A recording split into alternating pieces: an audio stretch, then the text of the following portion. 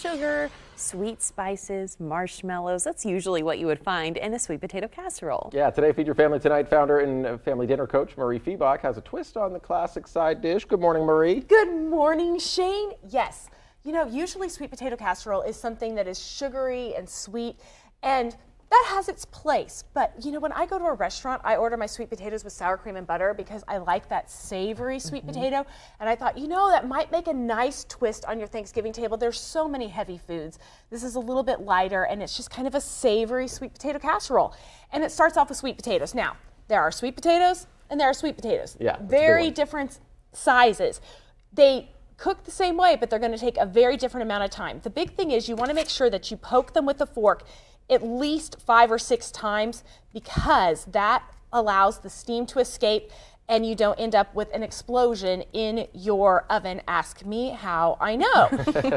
Do you prefer to go with the smaller ones or the bigger ones? You know, they're both fine. I kind of like the bigger ones better because there's less to peel and it's just easier on me. But sometimes you can find the smaller ones, sometimes you can find the bigger ones, and they both work. The smaller ones are going to cook at 400 degrees for about 45 minutes, and you want to make sure they are really, really well cooked. The larger ones are going to take 1.5 hours to 2 hours, and this is how you know if they're well cooked. I have one here. If you take some tongs and you can squeeze it and the flesh starts to squeeze out, that's how you know that they are done enough. You want them to be really deep and caramelized. And then what you're going to do, after they've come out of the oven and cooled, this one's been cooled in the refrigerator, but you are going to peel the skins off, and the skins just come right off, and you end up with this roasted flesh. You might have some little dark spots on the flesh, and that's where the caramelization has happened. It's a good thing. That's where all the vitamin A is right here. I'll take that. Well, you can eat the skins. That's totally fine.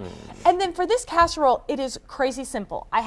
This is 3 pounds of roasted sweet potatoes, a teaspoon of coarse sea salt, a 1/2 cup of sour cream, and then 2 egg yolks. And the egg yolks kind of add a richness. They also kind of help it to hold together as a casserole. They almost are a binding agent.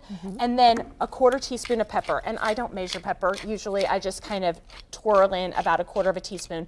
And then you're going to use just your potato masher. Do you want to smash that for me, Allison? And basically you're just going to mix it together with a potato masher.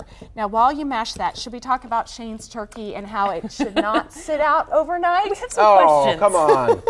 When I was a kid, we used to put it in the sink overnight, and then it would go from frozen to ready. And then I tried to do that with after I was married and I lived with my wife. I'm like, hey, it's Thanksgiving tradition. Put it in the sink. She's like, that's not a tradition. No. And you can put it in a sink full of water and change the water out frequently. If you've got a larger turkey, 10 to 12 pound turkeys can go into the refrigerator today, as well as a turkey breast. If you have a larger turkey, you can put it in a sink full of water, but you want to change that cool water every 30 minutes to an hour because you want to keep it in a food safe temperature. If you don't have a turkey in the refrigerator by today, it's time to get a fresh turkey. But even those are super chilled, and you want those in the refrigerator by Wednesday because they do take some time to come up from 31 degrees, you know, which is that super chilled. It's not quite frozen. Right. Or 33 degrees, I guess, just over frozen. So you want them in the refrigerator as well. Okay, you've got that almost together. Okay. Yeah, I was going to ask you too here in a second about leftovers, because we were talking food safety in the commercial break.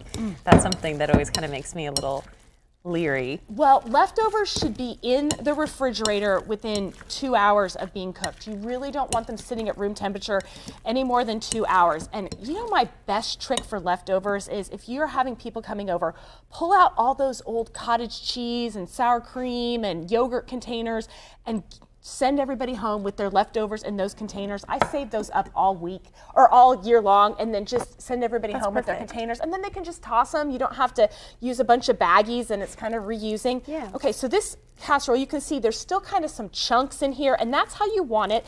You just want to make sure that everything's all mixed through. I have an 8x8 dish here that has been buttered because you don't want it to stick.